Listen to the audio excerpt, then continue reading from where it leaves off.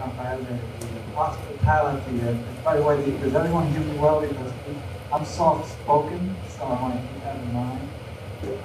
Just in case, raise it up in case, just in case I'm saying that I'm not heard sufficiently. But hospitality I've received here is such that it's going to be hard for me to go back tomorrow, back home on a plane and go to a place where people, you know very well, people are more cold. Maybe it has something to do with the weather too, right? But I want to thank you all for just hosting me the way that you have. You feel so welcome to the point that I'm in the heart to tomorrow. And Rafael speaks in terms of the HT. I highly recommend it also. Just look into it as much as you can and see what it has to offer you. But this interesting thing in my experience with Rafael has been that the mentoring goes two ways, and I really mean that. It's been a learning process, a two-way learning process. I've learned as much from Rafael in our time that hope is very easy. And that's only in hope, and you're a leap of faith. And all I know is that it's such a blessing getting to know him and getting to work with him and learning from him, really.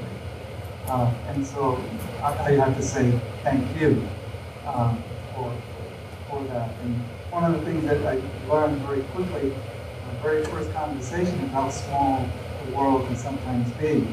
So the HTI gives me the material and says, this is the student we would like you to work with. I'm like, okay, sounds good. I made my first call to him and find out that our childhoods cross paths. His his father was pastor of a congregation at the other end of the street where my father continues to be a pastor. And so basically we shared a block in New York City, East Harlem, New York, growing up.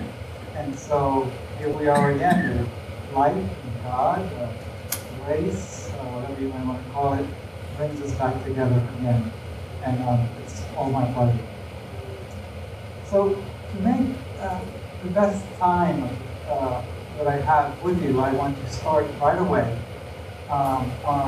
in my talk, and with the hope that I can allow some time for some engagement.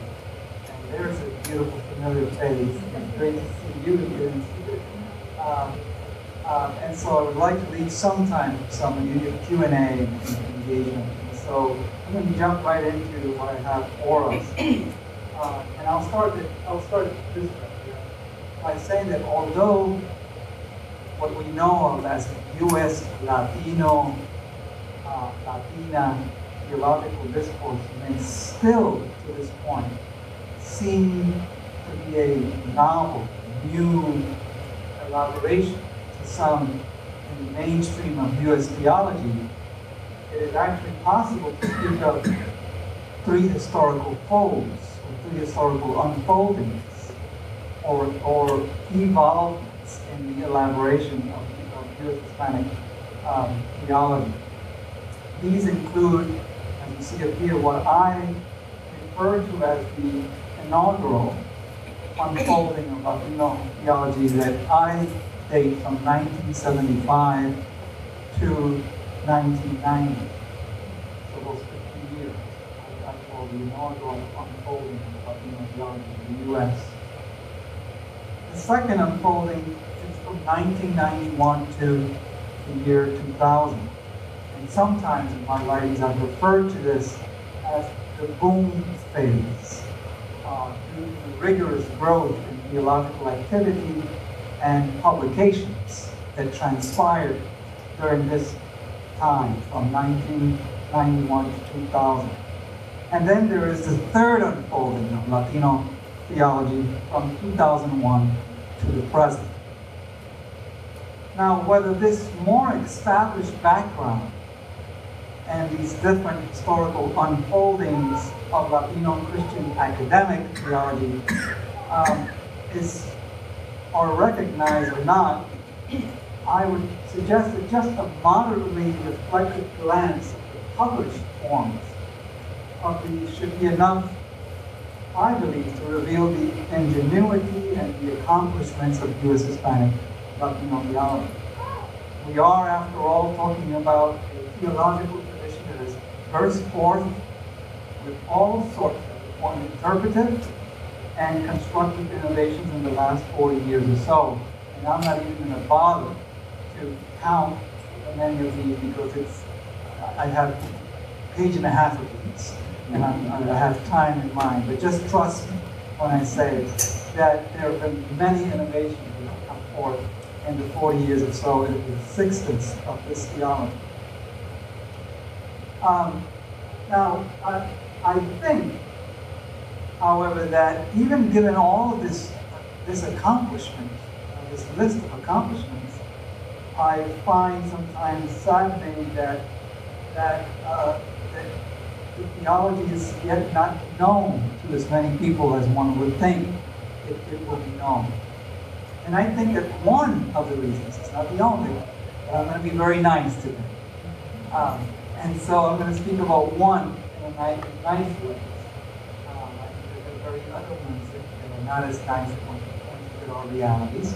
But I think that one of the reasons why Hispanic or Latina theology has remained unknown or undiscovered by many in the wider arena of theological and religious scholarship is because it has mistakenly been identified, equated with, or lumped together with the liberationist theologies that have emerged in Mexico and in the Spanish-speaking countries of the Caribbean basin and of Central and South America.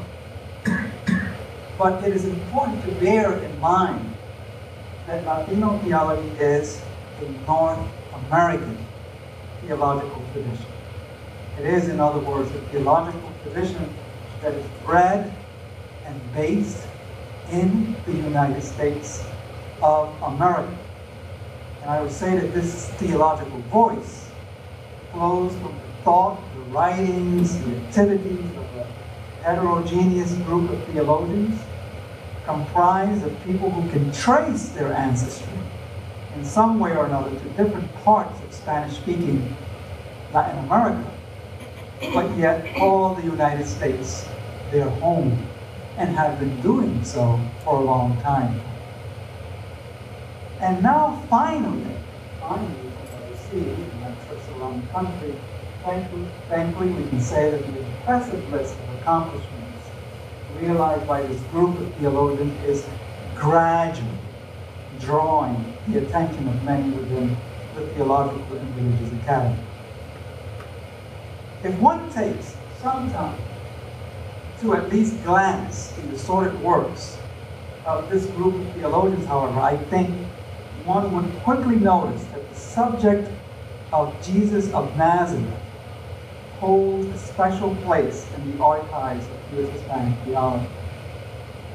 If one studies the published contributions of Latino theologians, one will notice that from very early on, they dealt with the question of the meaning of Jesus for Christian thought and practice, and, I would add, the human quest for the sacred more generally. This interest, I think, is understandable, of course. First of all, Christianity does profess that Jesus reveals the nature and will of God, that Jesus makes known the ultimate potential of humankind, and that Jesus exemplifies the standard of conduct that humans should emulate and promote. So I think that given the crucial character of these religious assertions, it makes sense that Latino theologians would feel the need to reflect on the person of Jesus of Nazareth and the question of his continuing significance. Quite simply, I think, they have properly recognized that no Christian theology would be complete without serious reflection on the person and relevance of Jesus of Nazareth. And so that explains the reason as to why there's been attention close there. Now this afternoon, I want to raise the curtain on one of the portraits of Jesus, one of the Christologies that has emerged from U.S. Latino theology. And I speak here of the portrait of Jesus in the so-called Mestizo Christology, it's been called, that has been put forth by Mexican-American theologian Virgilio Elizondo. You see a picture there. We're going to hold that picture there for a little while. As I love these two because it captures him in the two contexts in which he has really worked. For a long time, he worked as a minister, a Catholic, a priest, a rector of a congregation, a huge congregation in San Antonio, so right over there. He's seen it that way. And then in more recent times, he's been teaching in the University of Notre Dame, so more of an academic role here. And in the case of this particular subject matter of Jesus of Nazareth and Christology, I think it makes much sense that I would choose to focus on Elizondo and his work in this area. First, let me point out that Elizondo was the first Latino theologian to reflect on the identity of the historical Jesus. Second, among the various Latino theologians, he is the one who has written most extensively on the topic of the saving or liberating significance of Jesus. And third, he has come forward with the most creative and provocative, and for that reason too, the most familiar and talked about Christological overture that we find today in Latino theology. So in the remainder of my time with you, I would like you to see it in the following way. And when I get there, this is very much the way I teach pedagogically, so it follows my motif. Every time we get to a certain point of my lecture, I will mention exactly what I'm in part one title. But basically, I want to proceed this way. In the first part of my lecture has basically three parts. Don't worry, it's not going to be too long. There's going to be time here available for us. But in the first part of my lecture, I want to offer a brief summary. That's the brief summary of Elizondo's depiction of Jesus as a mestizo savior, granting in the process a sense of his Christological interventions. So that's the first part of my lecture. In the second part, I want to touch on some of the shortcomings of Elizondo's rendering of Jesus and of his mestiza Christology, when seen especially through the lenses of more recent biblical scholarship and, yes, archaeology. In the final and third part, I will end by casting light upon one way in which Elizondo's central message and intention vis-a-vis his view of Jesus and his Christology can be preserved and built on, but with some slight modifications. So that's where we're going.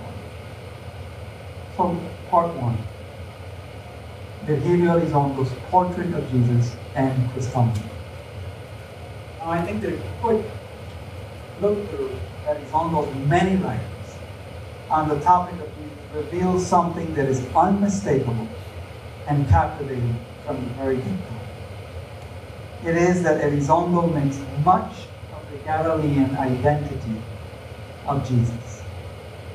In fact, his books insist upon the thesis that in order to arrive at a sense of the meaning of the concrete human existence of Jesus, we must close in on the particularity and connotation of his Galilean heritage. What's more, they intimate that people of the hyphen, I call it, people of the periphery, people, in other words, who live in and between cultures and may experience things like psychic dislocation, rejection, marginalization, and disrespect in society because of it. These people should especially take stock of the importance of the Galilean identity of Jesus. This suggests, for instance, that Americans, to whom Elizondo was really writing to, but then by extension, the rest of the Latino community. This suggests that Mexican Americans specifically and Latinos more generally should want to study the life story of Jesus because they themselves have often felt doomed to non-identity and to marginalization by reason of their mestizo background, by reason, in other words, of their mixed race or mixed ethnic or mixed cultural origins. But why, I would ask, should Mexican Americans, Latinos, and other mestizo peoples of the world inquire into the importance of the Galilean identity of Jesus? According to Elizondo, it is because in Jesus, the Galilean, they will encounter one who is quite like them. One who has suffered division, rejection, and the threat of non-identity due to heritage and descent. The implication is that by looking into the cultural identity and life story of Jesus, Mexican Americans, Latinos, and other mestizo peoples of the world will discover someone they can identify with. That is, one who was a mestizo, who experienced disdain and marginalization because of descent and ethnicity, just as they do today. Furthermore, he suggests that in Jesus of Galilee, they will also come upon someone that they can learn from and take after. One who showed in the flesh the potential of a new mestizo consciousness, as Claudia Saldúa likes to talk about. One who exemplified the transgressive, healing transcendence that adheres within the dual or multiple identity of a mestizo existence. So my question now turns to this. One might ask, what is the big deal with Jesus' Galilean provenance, with Jesus' Galilean background?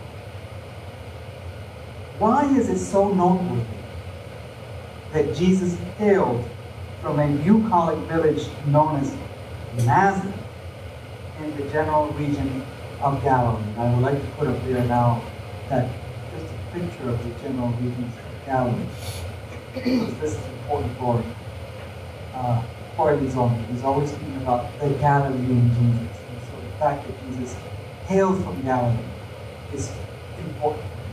And so I'm asking you why. And what exactly is the saving, liberating, illuminating significance of his Galilean identity and background? For Elizondo, what is noteworthy about the Galilee of Jesus' time is that it was allegedly a great border region between the Greeks and the Jews of Judea. That also, a place that also served as a natural crossing place, he says, for international travel routes. Galilee did not command much attention as a religious or intellectual center during Jesus' time, nor did it yield for economic and political influence at the time, but it was a borderland territory, he calls it, that served as a kind of crossroads for many diverse cultures and peoples, he suggests. I'm going to quote him. It was, therefore, he says, a land of great mixture and of an ongoing mestizaje, where different cultures were continuously clashing, interweaving, and fusing to create new syncretic or hybrid cultural traditions. Now, we today might think that this would make for a marvelous and admirable eccentricity, kind of like a California world of mixture, right? A little bit of everything. But Elizondo reports in his writings that there is a good chance that this mestizaje, or in other words, cultural pattern of intermingling, gave Galilee and the people of Galilee a certain repute, or we might say disrepute. The point to remember Elizondo of discourse is that at the time of Jesus, he suggests, Galilee was peopled by Phoenicians, Syrians, Arabs, Greeks, Orientals, and Jews, he says. And the proximities of this great diversity of peoples apparently contributed to a tremendous mixing of cultures, he says. A mixing that effectuated the negotiation of identities between the Jews and the Gentiles of the land. Elizondo explains and summarizes the outcome of this, I call it, kaleidoscopic merging in the following way. I'm going to quote it.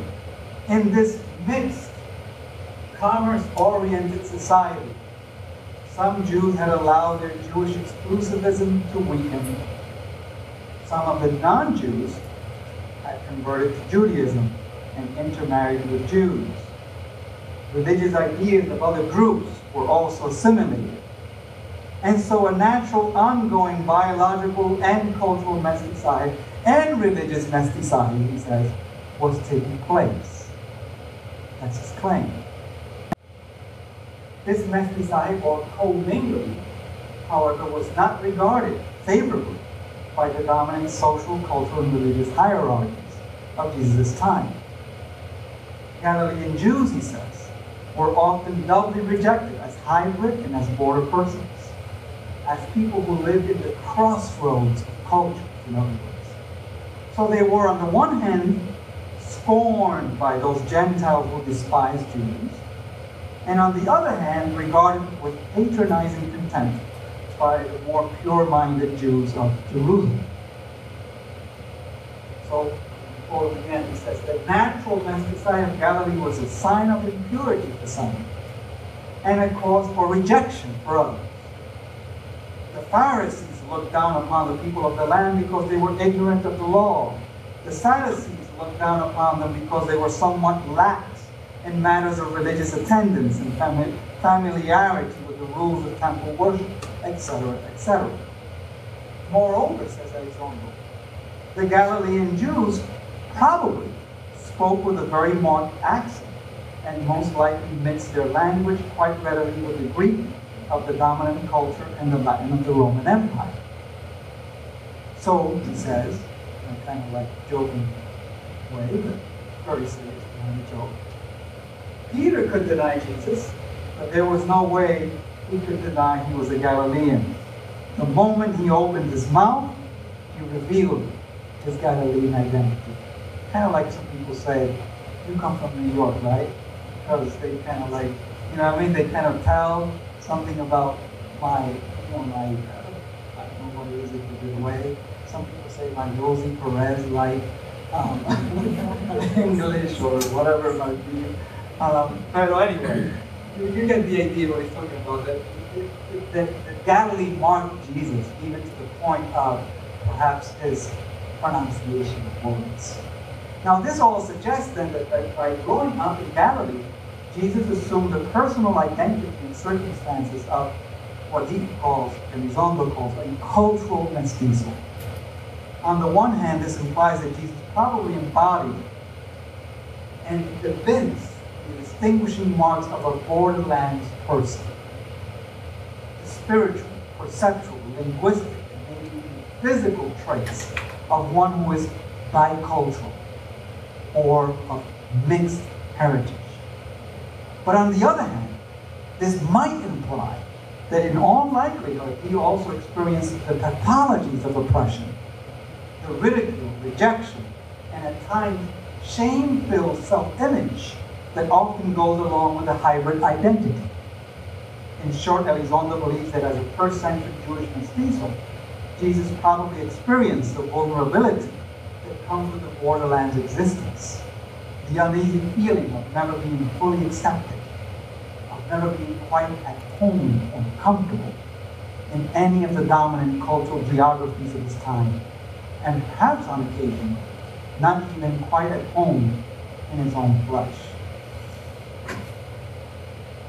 Now, this seems interesting enough in a historical or conjectural kind of way, but what is ultimately of substance for Elizondo is the way in which Jesus was able to take in and draw from his mestizo Galilean particularity, turning it into a wellspring of positive identity and, of course, for social good in face of adversity. In fact, although it was probably regarded with disfavor by most during his time, Elizondo insists that Jesus' mestizo identity was a source of providential consequence. And that's his main message. Jesus' beginnings in the mixed environment of Galilee, he suggests, allowed him the opportunity to learn not just from his Jewish faith, but also from the many other traditions that enriched his home territory. This provided fertile ground for the cultivation of an inner capacity in Jesus to move beyond the social and cultural borders of his time, he says, and to break the barriers of separation that those sometimes engendered. It was in Galilee, Elizondo intimates, that Jesus first learned to juggle cultures, to develop a plural personality in order to survive sanely. And it was through the process of this learning that he came to offer something new to his milieu, a mode of being that demonstrated a tolerance for contradictions and challenged the fixity of the delimiting human borders and categories of his time. Furthermore, Elizondo even insinuates that Jesus' identification with the most rejected of society and the affinity he demonstrated toward the peoples of the periphery during his public ministry were at least in part the result of his mestizo origins and his own experience of rejection as a borderlands dweller.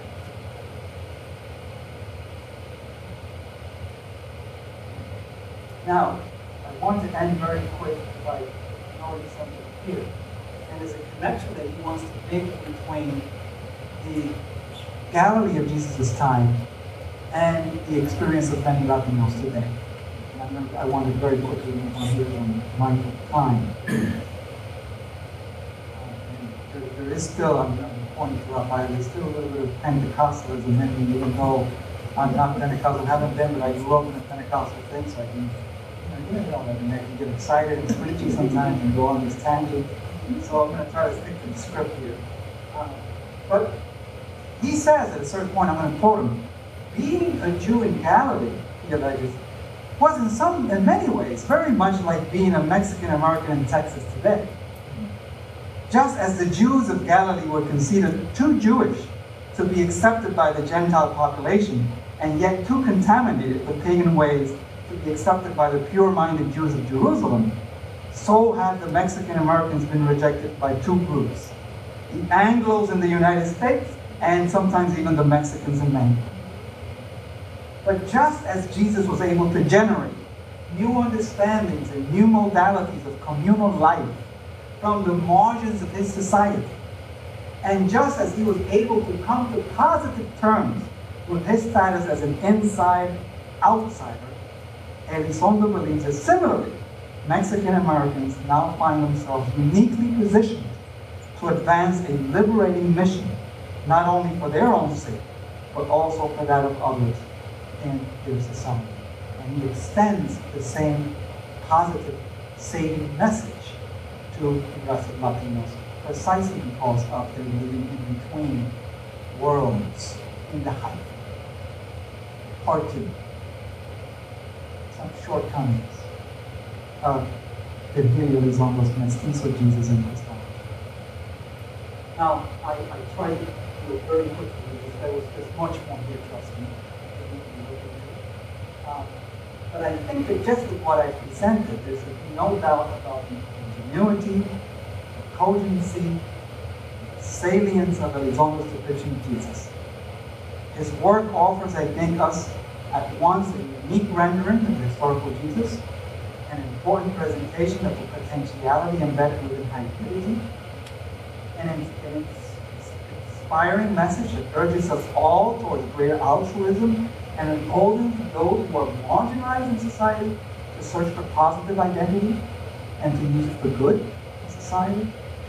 These are all worthy credits. And one will doubtlessly find that in the writings of Elizondo there are even more treasures than the ones I have touched upon here. Nevertheless, It's important to know that Elizondo's opus is not without its shortcomings. One major drawback is that his claims about the Galilean world of Jesus do not square with recent information and ideas that emerge from the historical exegesis of scriptural texts and the archaeological study of Galilee.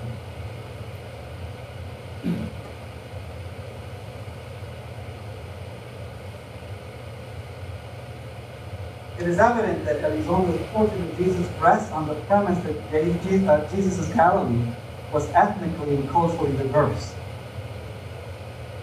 On the premise that Galilee was a region where a tremendous mixing of peoples and cultures took place, and where Jewish identity was being revived in an encounter with Greco-Roman ways and other Gentile ways. From Elizondo's vantage point, first century Galilee appears as a crossroads of cultures and peoples with an openness to each other. And it is this image of a multi-ethnic, multicultural, melting pot like Galilee that impels him to look upon Jesus as a likely cultural mestizo. That is, as one who probably alloyed Jewishness with the great many non-Jewish traditions that flourished in his home territory. The problem is this, that recent scholarship is not certified as here. Over the last 20 years or so, historians and biblical scholars have been finding that there is less evidence than often supposed for the postulation of the Gentile reformed and mestized or multi-ethnic Galilee at the time of Jesus.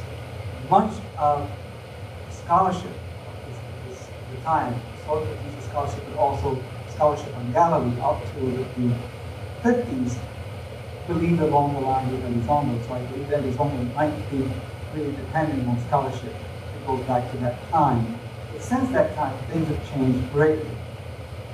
At present, scholars tend to think that Gentiles were not an especially large and influential group in Galilee, in the Galilee of Jesus' day, and that the villages and cities of first century Galilee were neither centers of Hellenization and Romanization, nor zones of ponderous cultural mixture. In other words, historians and biblical scholars now tend to believe that the ethnic, cultural, and religious identity of Jesus' Galilee was prominently and recognizably Jewish. Historians and biblical scholars are surely aware that Galilee was not far from Gentile purlieus, nor far from cosmopolitan areas where Hellenism, Romanization, and other forms of cultural assimilation were taking place. We're talking about Tyre, Sepphopolis, and the municipalities in the loose confederacy of cities known as the Decapolis, for instance, are some things that we need to keep in mind. They also realized that there were at least two cities in Galilee that were growing during the time of Jesus, Sepphopolis and Tiberias, and that some level of interaction between the Jews of Galilee and Gentiles in this region would have been inevitable and probably great. Furthermore, historians and biblical scholars allow for the probability that Galilee saw changes in its regional identity from time to time, as most other places of human dwelling do. These factors and the current understanding that all places and cultures experience processes of transculturation through time and space contribute to a growing recognition among scholars that the conceptualization of the Jewish Galilee need not, indeed should not, rule out the possibility of some level of syncretism or hybridization. However, two questions to consider here are these. How much hybridization, and at what point in time? Elizondo would have us believe that Gentiles were numerous in the Galilee of Jesus' day, that an unusually high degree of Jewish-Gentile interaction took place in first century Galilee, leading to a good deal of cultural and even biological hybridization. However, the prevailing view among scholars today is that these claims about Galilee are unsupportable. They happened, but much later on, not during Jesus' time. The literary evidence is also, I want to point, I don't want to go too far into this, but it's also insubstantial. Of the various references that are made to Galilee in the Hebrew Bible, in the Christian scriptures, in the rabbinic texts, and in other pertinent non-religious texts of antiquity, there are only 5 that appear to use the phrase Galilee of the Gentiles, which important for Elizondo's thesis. 3 of these appear in the Babylonian Talmud. The 2 other appear in Isaiah chapter 9, verse 1, in an apparent reference to Isaiah, and then in an apparent reference to Isaiah, found in the Gospel of Matthew, Matthew 4, verses 15 and 16. So the sparseness of this list of references already is a clue that there is little textual data to support the idea of a Gentile or culturally hybrid Galilee. Now let me skip very quickly to the matter of, and if you look at the Gospels, I don't want to go, I'm running out of time here, but if you look at the Gospels, they're very clear in many different ways of the Jewishness of Jesus. Over and over and over and over again. There are many, many clues, and later on we can speak if you want examples. I'll be glad to point them out. I have them here, but I'm running out of time. But in like manner, I want to point out that archaeological evidence also appears to discredit the idea of the Gentile Galilee. Artifacts, for instance, found inside of domestic spaces in Galilee and believed to date back to the middle of the 1st century suggest that the ethnic and religious identity of Jesus' Galilee was firmly Jewish. Everything we're finding there points to that. Stone vessels used for Jewish rites of purification, plastered pools, which most people think to be mikvahs or mikvahs, or in other words, ritual baths used for ritual purity customs. Signs of secondary burial of human bones, which we want to believe that inhabitants of Galilee were acquainted with Jewish burial practices at the time. Collections of animal bones that reveal the absence of pig bones, which points to the possible compliance with kosher laws. These kinds of archaeological discoveries and others give one to understand that Galilee was essentially Jewish in the 1st century during Jesus' time. So where then do these interpretive and archaeological considerations leave us in regard to Elizondo's reconstruction of 1st century Galilee and Elizondo's depiction of Jesus as a mestizo Galilean Savior? Well, they leave us with some questions in mind. Let's put it that way. With a sense of, how much really was happening there? Number 3, my last part. From mestizaje to marginality, or way out or way in. From mestizaje to marginality, or way out or way in. Now the defect that I have detected in the writing of Elizondo is, I consider, requires some memory. But I want to point out that it does not invalidate the importance of his work. The positive points and contributions still stand. Moreover, I submit that the basic message of Elizondo's overture can still be upheld, even if with some revision. The essential point that Elizondo wants to get across is that Jesus of Nazareth accomplished inspiring things in life and even carried out a world-changing, saving mission, even though he was a marginal and marginalized Jew from rural Galilee. He seems to be on target with this acknowledgement and premise. Elizondo strays off the mark only when he attributes Jesus' marginality to his supposed mestizo, or mixed cultural identity. This particular description seems far-fetched given some of the things I've known. However, Jesus can be said to have been a marginal and marginalized Jew in other ways. For example, one can note that we hear almost nothing of Jesus in non-Christian literature of the 1st century. So, but a blip in the radar screen of antiquity, of literature of antiquity.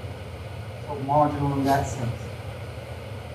That Jesus was a humble fellow and apparently ordinary woodworker or tecton, a person who worked with hands, who hailed from an uninspiring, we're learning more and more, an out-of-the-way rural village in Galilee. So marginal in that sense, from that part of town. A lot of times people ask me, Ben, where do you hail from? And I tell them, New York City. And then they tell me, what part of New York City?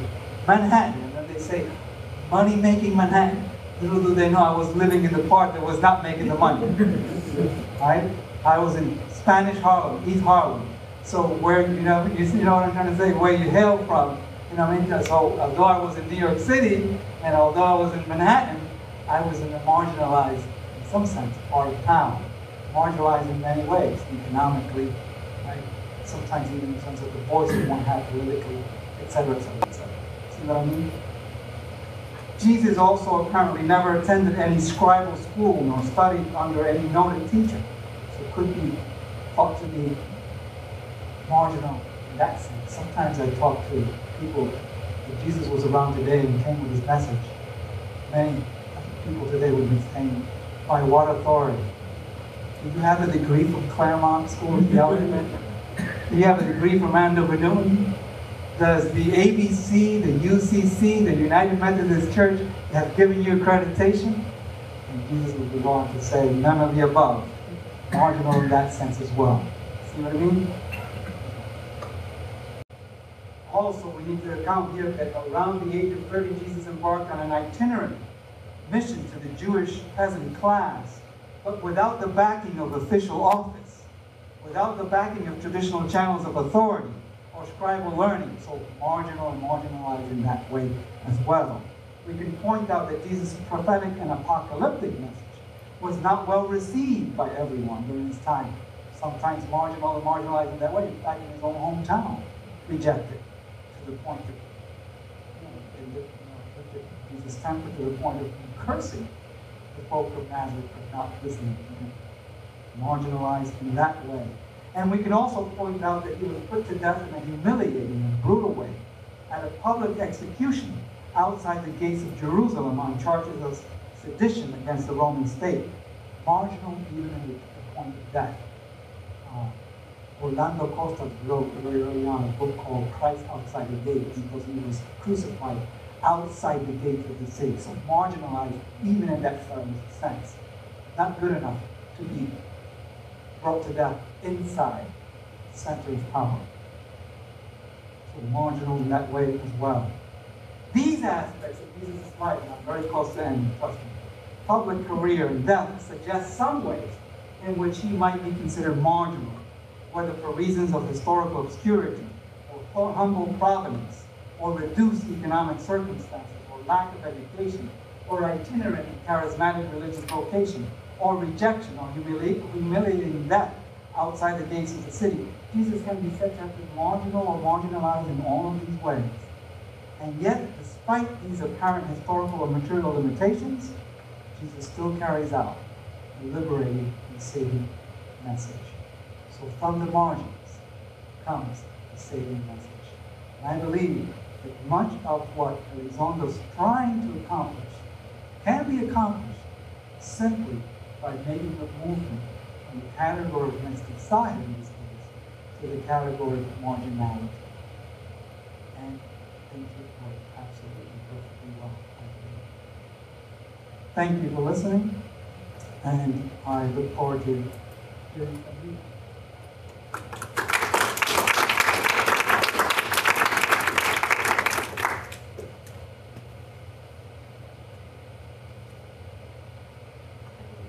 We have about 12 to 15 minutes to open up to Q&A.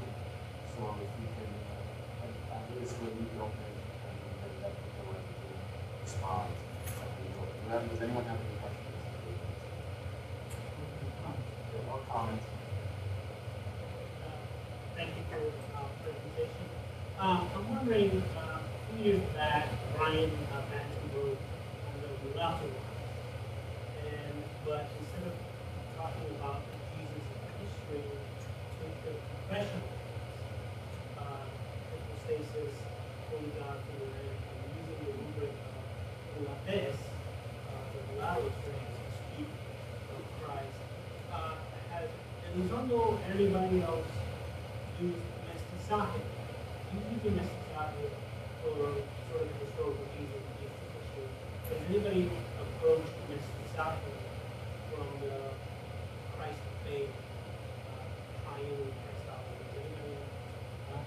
your thoughts about central movement? I'll take the first one. You wouldn't do the second, I think. But I would say that I think that Luongo starts making the initial move in that the most recent book, God and President Goals, in that book, there are a couple of essays that really look at some of the impressions of the Christian church regarding, for instance, fully human, fully divine. And so you have here this really unique sort of impression stance on the divine human nature of the person. And so to make moves in the direction of the saying that he just taps, he just kind of touches the surface. There have been black theologians that have gone in that direction, particularly the so-called new black theologians and going on the book university. They have gone in that direction. But as one of these has opened up the door, and we need to see where it goes. And here is that we does open up looking more Christ first and the they might be hopefully we see that on in terms of where I think I use fruitful, but I'm still sometimes for when stories humanity like on the stories, and so we need certain terms carry particular meaning at certain times. Sometimes I think we need terms that when there's are sense. Modern construction speak about even as the 19th and gospel and the roll back to the country are these categories out of place. And that comes under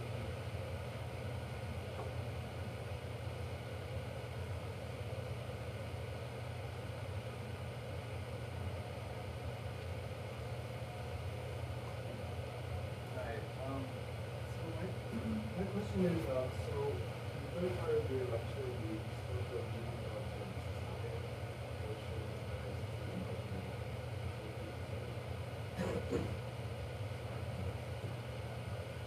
in what ways can this notion of being verbally rejected be applied in a margin? Because if so, is there room space for this kind of Christology to be another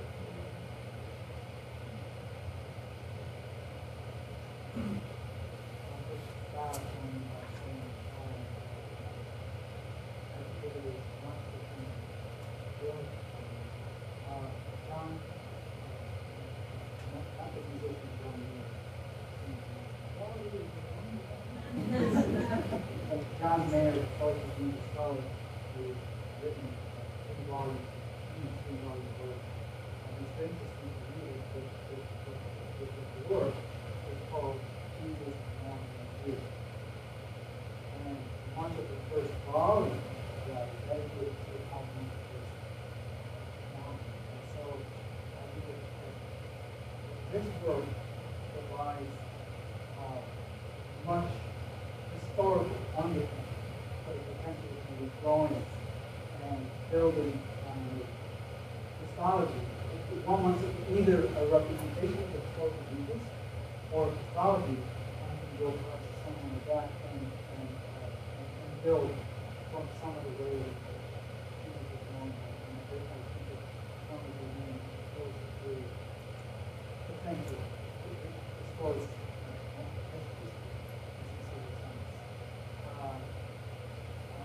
And of course, I would point out that some of the mind and alone builds in some way in this, but points out those beyond one. know very much that people are going to say, I was born in one.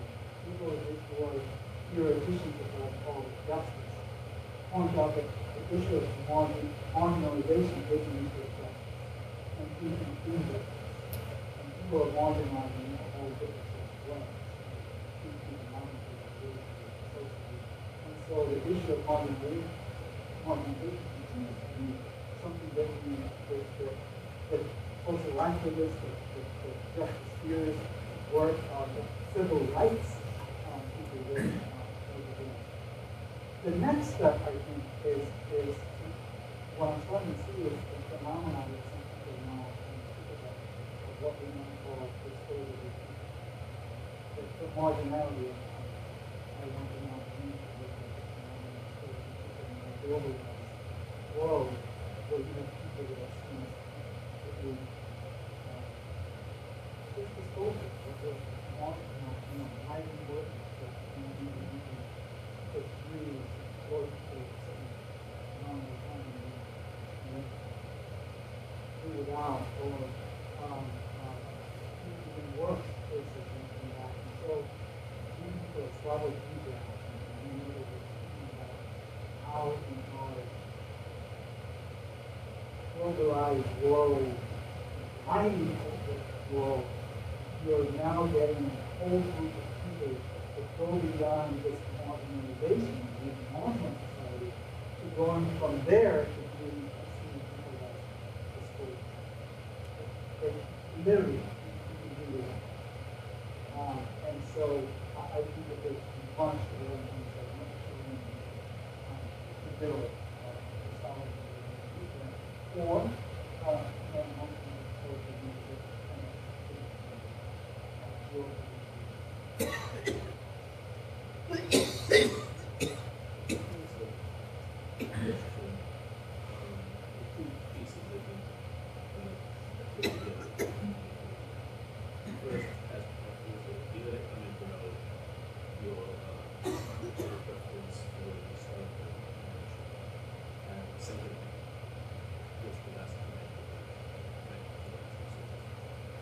So in the first instance, you have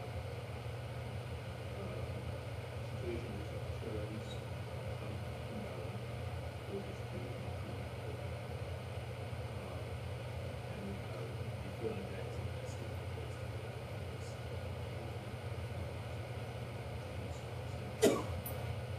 how do you see those functions?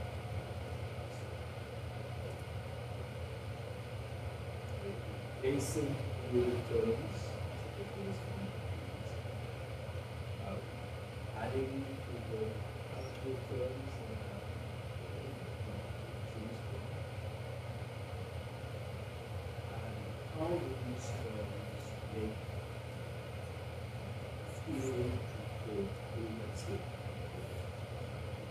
How, what is what the connection is in the sense of identifying professional, or how do you root terms work for a modern historical modern landscape? What is what we can call content to be kind of spiritualized? I think that I would read it simply as one of the questions very deep, right? But I would just say that one that much of what is in Andover, very rather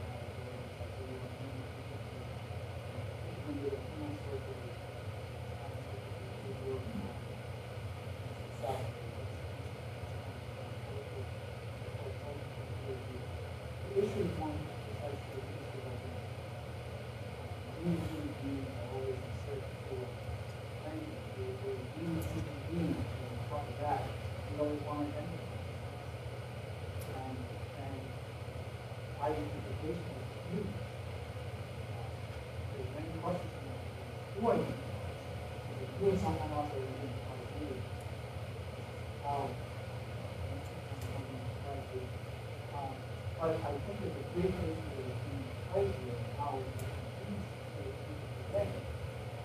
question in a society, oftentimes, rulemaking to identify you in a certain way, it wants to.